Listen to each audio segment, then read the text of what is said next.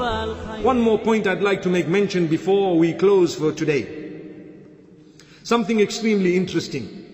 The Jews and the Christians at the time had a debate. Nasara of Najran and the Jews of Medina.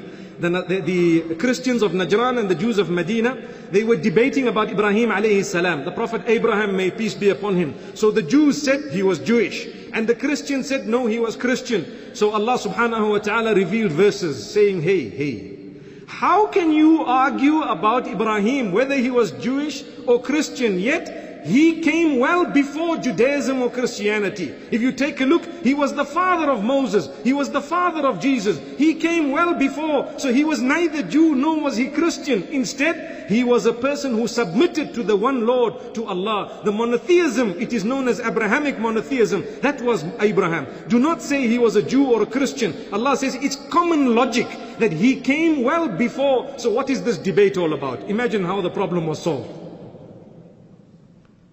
Verse number 65 of Surah Al Imran, Allah says, Ya Ahl al-Kitabi, O people of the book, Lima tuhajjuna fi Ibrahim. Why is it that you are arguing with one another about Abraham, may peace be upon him, alayhi salatu wassalam.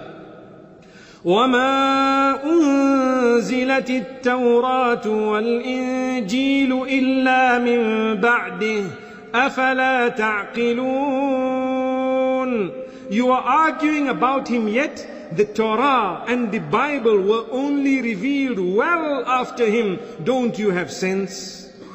Amazing verse. May Allah subhanahu wa ta'ala help us all and may He grant us all goodness. Allah says, ما كان إبراهيم يهوديا ولا نصرانيا ولكن كان حنيفا مسلما وما كان من المشركين. Abraham, may peace be upon him, was neither Jewish nor Christian, but instead he was upon monotheism, submitting to Allah subhanahu wa ta'ala, and he was not a polytheist. May Allah subhanahu wa ta'ala protect us from polytheism. May He grant us the ability to understand what has been said this evening, to put it into implementation in our own lives, and may Allah subhanahu wa ta'ala bless us all.